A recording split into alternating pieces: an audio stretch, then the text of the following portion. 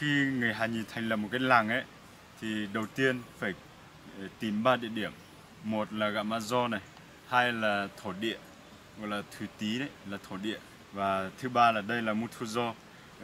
Thì trong tất cả các cái thôn, các cái làng của người Hà Nhì ấy, thì vẫn quan trọng nhất là ba cái địa điểm này.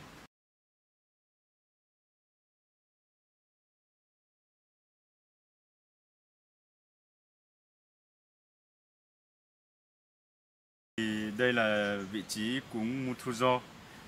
Trong cái lễ cúng thì cũng bao gồm các cái thực phẩm như là một con lợn này, một con gà, một đôi nếp và một quả trứng và một ít hương, một ít giấy.